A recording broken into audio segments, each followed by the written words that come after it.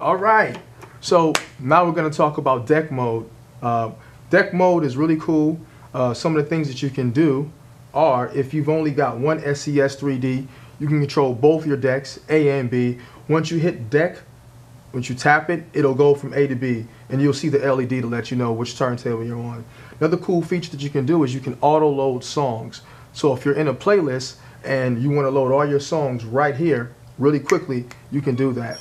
And probably one of the best features about deck mode as well is that it gives you the ability to mix on just one turntable. So if you got a strong side that you're better on, or if you're at a club and one turntable doesn't have a ground wire, this is what you want to do.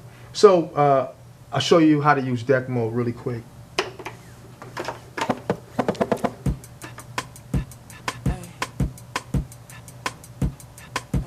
Yeah.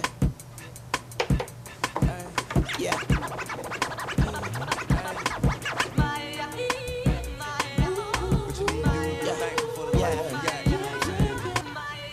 Stop looking at what you ain't got. Start being thankful for what you do got. Let's get to it,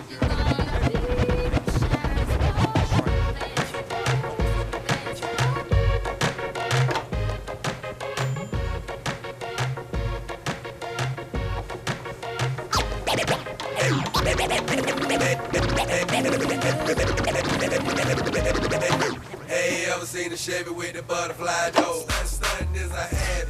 Get like me. Hey, ever seen a Chevy with a get like me? Hey, ever seen a Chevy with a get like me? Hey, ever seen a Chevy with the butterfly door? I know what the girls like. I know what they feel, cause I'm breathing on their hills. And this mean they wanna kill. Luda, relax and take notes while I put you up. So yeah, that's deck mode, and as you can see, I was able to mix all of those songs off just one turntable by using the instant doubles. The tap button will send an instant double to the opposite turntable. So if you're on A and you hit tap, it's going to send exactly what's playing to deck B. Also, something to keep in mind is that when you want to do the auto load mode, you got to make sure that you load the first song from within that playlist. So that's very important, or else it's going to load from wherever you found the last song that's being loaded, and that's deck mode.